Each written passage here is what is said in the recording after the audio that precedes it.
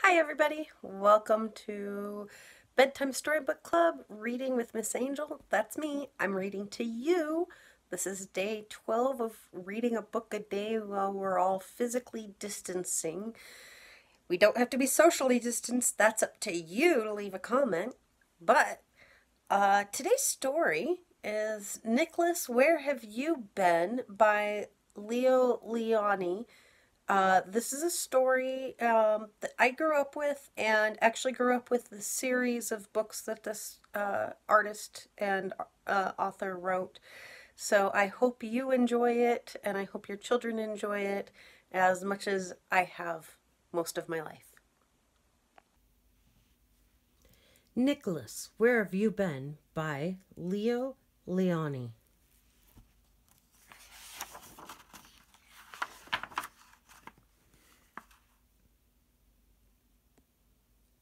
At the edge of the great meadow, 4 little field mice were nibbling berries. "Look for the red ones," said Elodie. "They're the sweetest and juiciest," said Henry. "because they're ripe," said William. But all they could find were pale pink berries that were neither sweet nor juicy. The ripe red ones had already been picked. "The birds got here before you did," said Uncle Raymond, who was watching them. "That's not fair," said Nicholas. "Why should they get the best berries? Down with the birds! Down with the birds!" all the little mice shouted. Then and there, Nicholas decided to look for a berry patch that the birds had not yet discovered. He would find the sweetest and juiciest berries in the whole world. Without telling anyone, he set out across the great meadow. He walked on and on, seeing nothing but the tall grasses that surrounded him. At last, Nicholas reached a clearing. He scanned the horizon, but there wasn't a berry in sight. Then suddenly he heard the noise of flapping wings. He looked up. A big, ugly bird swooped down on him. Before Nicholas could run back into the tall grass and hide, the bird grabbed him with his sharp claws and carried him up into the sky. "Help! Help!" Nicholas shrieked. He twisted and wiggled wildly, and the bird lost its grip. Nicholas plunged through the air. He landed in a nest where 3 little birds were dozing. They jumped up. "Hello! They asked. I am Nicholas, a field mouse," And he told them about his adventures. "Stay with us," said the birds. "You can tell us some mouse stories, and we will tell you all about birds." Then their mother appeared with a worm. "Mother," said one of the little birds, "this is Nicholas, a field mouse. May he stay with us?" Of course, said the mother bird. "But what do little field mice eat?"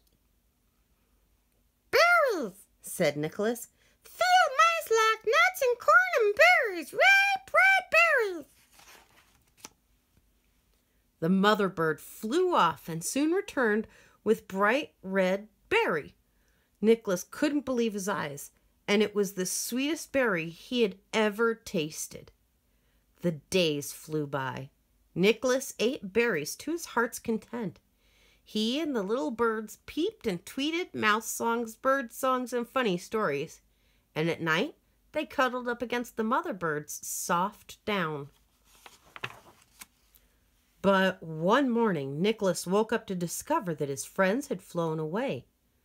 They had left a big pile of berries in the nest, but Nicholas was too sad to eat. Nicholas knew that the time had come for him to leave the high nest. Fearfully, he climbed down the tree from branch to branch, from twig to twig. When he finally reached the ground, he found himself face to face with Elodie, Henry, and William. "Nicholas," they shouted, "where have you been? We have been looking all over for you." Nicholas began to tell them what had happened, but when he told how the big ugly bird swooped down and grabbed him with his claws, the others became furious. And before Nicholas could add another word, they shouted, "Down with the birds! War on all the birds!" They shouted on and on.